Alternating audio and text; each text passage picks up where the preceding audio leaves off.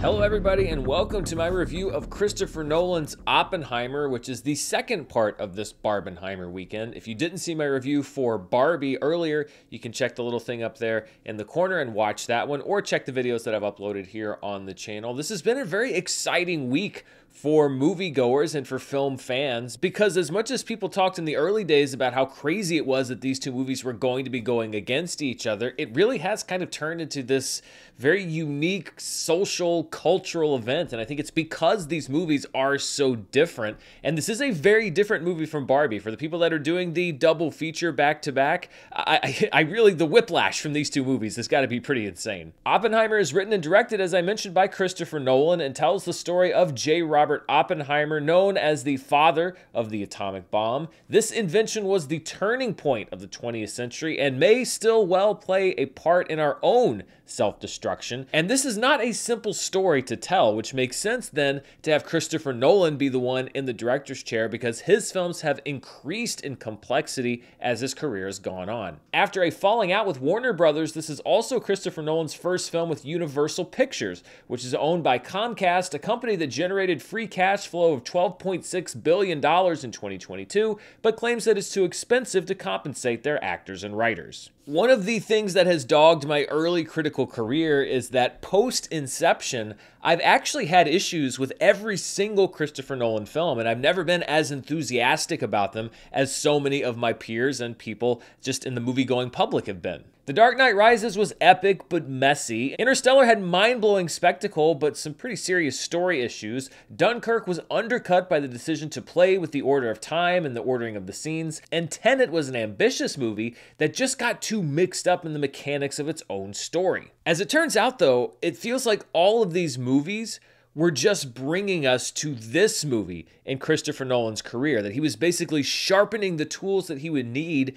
to make Oppenheimer. And Christopher Nolan here delivers a movie of both impossible scale and uncomfortable intimacy. I think it is the sum total of his career so far. Or to riff on a phrase from Christopher Nolan's version of Batman, which helped to launch his career as a blockbuster director, Nolan's previous films weren't flawed masterpieces, they were just practice. Oppenheimer is 3 hours long, packed with 5 hours worth of cinematic experience, and much like the chain reaction that provides the explosive power of the atom bomb, once it starts, this movie cannot be stopped, as we follow J. Robert Oppenheimer's journey from ambitious quantum physicist to destroyer of worlds from all angles. The movie is telling one story, but it is jumping back and forth in time from before the bomb test to while the bomb is being developed to after the bomb test to see what happened. It is the temporal pincer maneuver of biopics, but unlike, in my opinion, his use of time in other movies, this time it actually works. Cillian Murphy turns in the performance of his career as Oppenheimer, whose own ambition and genius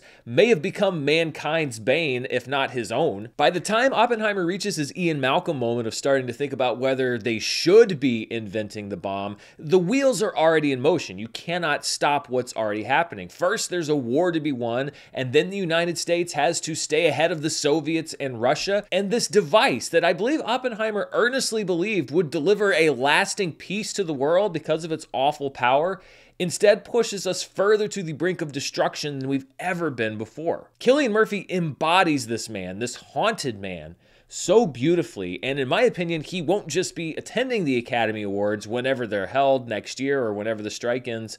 I think he may well be walking up on stage to accept his own. Speaking of the Academy Awards, the sheer number of Oscar-nominated and Oscar-winning actors in this movie is insane. There's somebody that you recognize in nearly every scene, and there are even some recent Oscar winners that show up for like a scene or two. To name a few, Matt Damon plays a crucial role as General Groves, the government head of Oppenheimer's Manhattan Project, whose interests in protecting Oppenheimer and protecting national security often conflict.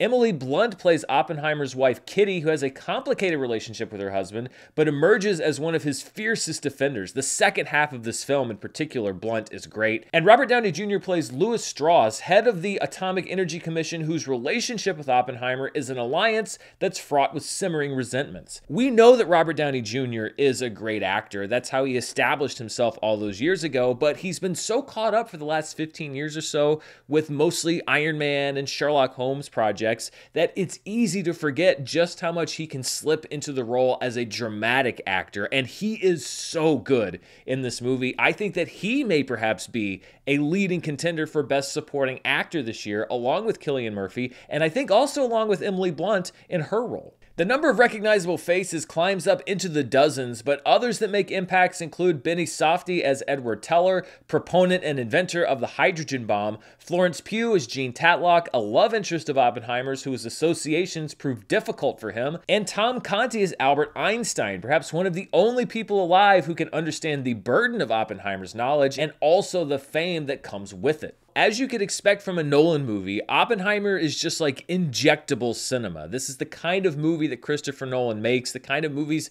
that can only exist initially on the big screen, where this movie, by the way, should be seen. It uses every tool in existence, and even some that weren't. Reportedly, they invented black and white IMAX film for this movie specifically. Oppenheimer is a visceral engagement of the senses, not just for the infamous Trinity test, but also for the events before and after. The intensity of J. Robert Oppenheimer's life was not just limited to that one day when he conducted the first atomic bomb test. There's one crucial scene and haunting scene, and I use that word a lot in connection with this movie because it is oftentimes a haunting movie, and it's as good a depiction as I've seen, where you see what a character is thinking and how the director expresses it, and also just making the audience feel the anxiousness and the nervousness and the dread. Much like the actual atomic bomb, the danger of this film isn't just the blast, but the fallout, and this movie covers a lot of ground. Nolan grabs you by the collar and throws you into these events for 3 hours, and I'm not exaggerating when I say that I walked out of the theater exhausted and actually went home and immediately just laid down and took a nap. This is an extremely talky 3-hour film, largely about the existential weight of looming scientific achievement that also delves deeply into the moral complexities of destroying lives to save lives and the dark truths of the US government and its tendency to manipulate and use people until they're no longer useful, at which point they become liabilities. In other words, this isn't just a movie about a big bomb that goes boom. That may be what some people are expecting, but I think that Christopher Nolan delivers something infinitely more interesting than that, and it is one of the most singular experiences as far as watching a movie that I've had in a really, really long time. On balance, given its ambitions and how successfully it achieves those ambitions, I think this may be Christopher Nolan's best film. And if it's not, then it is right up there with his best movies. There were a few small issues that held me back slightly, as has kind of become customary with Nolan's film. I think that the sound mix drowns out the dialogue in certain scenes, although not to the degree that we saw with Tenet. There are also a lot of characters in this movie, and they all talk very fast, and they talk a lot. We're jumping around in time. Sometimes Nolan will sort of remind you who that person is, but there's not a lot of hand-holding with the movie. At one point, there's a group of characters that are talking about the development of the bomb in Germany, and they start talking about graphite moderators and why that's so exciting. And it was at that moment that I was very glad that I'm engaged to a nuclear scientist, because she, in talking about Chernobyl and all these other things, told me about graphite moderators. So I understood why people in this movie were excited by that news. However, I also understand that not everybody is fortunate enough to be engaged to a nuclear scientist, although if you're not, I would highly recommend it. I talked about the ambitions of this film and how successfully Christopher Nolan delivers on those ambitions, and that's actually a word that's kind of been echoing around in my head as I processed this movie and tried to figure out what I want to say, and these are very long-winded thoughts, but that word, ambition. And I think that that's largely something that's been missing from so many movies, and especially movies this summer, because thinking back so far, even movies that I liked, I think that most of them lacked ambition. I could see the reality where the more boring version of these two movies were the ones that were hitting theater this weekend. We could get the version of Barbie that was basically an inoffensive riff on the Lego movie, a fish out of water romp, and I could see this version of Oppenheimer, which is about a scientific triumph, a glowing portrait of the scientific genius J. Robert Oppenheimer with the obligatory final scene that hints at the grave consequences of what comes later, but really just follows it by text on screen affirming his genius. Instead, these films are made by writer-directors in Greta Gerwig and Christopher Nolan that wanted to do more, that wanted to push past what people would expect from these films and deliver something truly unique to them as filmmakers. When it comes to Barbie, you know, if you've seen my review, there were some things in the movie that didn't work as much for me as it has worked for other people, but I also think that the movie is very ambitious in its goals and aims, and the production of that movie in particular is so great. It was such a delight just to watch that film. And Oppenheimer, which is now easily my favorite film of the year, rejects the celebration of American ingenuity angle to tell a far darker and more complex story that transcends international boundaries and global conflicts to show you the darkness of man's soul and the depths that never before imagined power will drive people to. It is perhaps the most, and I'm going to use this word one more time, haunting quote-unquote summer blockbuster since Steven Spielberg brought us Saving Private Ryan 25 years ago. And yet, even though these movies don't really deliver what would be the more audience-pleasing option, according to many studio executives, it also seems like they're both poised for success. It appears that Barbie is going to have a massive opening weekend, maybe the best opening weekend of the summer, and it also looks like Oppenheimer is going to perform well this weekend. I can tell you that here in my market, the 5 p.m. Thursday screenings, which are usually the preview screenings, the first time that you can see one of these big movies, are rarely well attended. I can't tell you how many big movies this summer I've gone to the 5 o'clock screening, and it is played to mostly empty seats. When I went to see the 5 p.m. Thursday screening of Oppenheimer, nearly every single seat in the movie theater that I was in was filled. So sitting in this full theater for this dark 3-hour time-jumping drama, while also experiencing sitting in these empty theaters for what everybody thought people were going to flock to, tells me that maybe studios are underestimating the audience desire for something new, unique, and complex, something ambitious, something that will challenge them. Maybe studios shouldn't be afraid to take risks. Maybe they've underestimated the intelligence of the average moviegoer. Maybe they need to empower filmmakers to make their own visions, not some focus group's vision. And by the way, empowering these creatives to execute their vision also means paying them what they're worth. Warner Brothers lost Christopher Nolan because they undervalued him and took him for granted.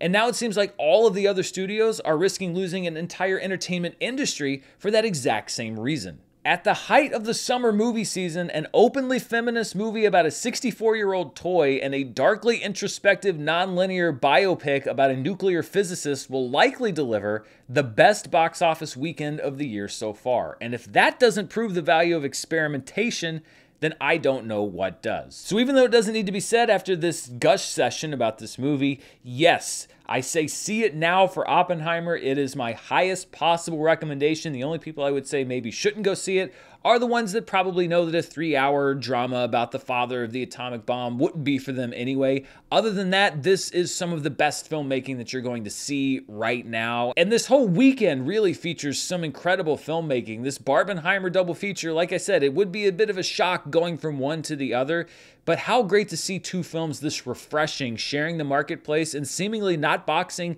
each other out. It looks like there's plenty of success to go around, again proving this thing that, hey, it turns out audiences might actually like good movies. It's crazy how this works. You don't have to be a math or a physics genius sometimes to figure these things out. Thank you so much for watching my review of Oppenheimer, and stay tuned right here on the channel for more movie news, reviews, box office, and more. I cannot wait to see what the box office is for these two movies and talk about it on Charts next week. Thank you so much for spending part of your day here with me. Until next time, stay safe, and I'll see you then. Bye.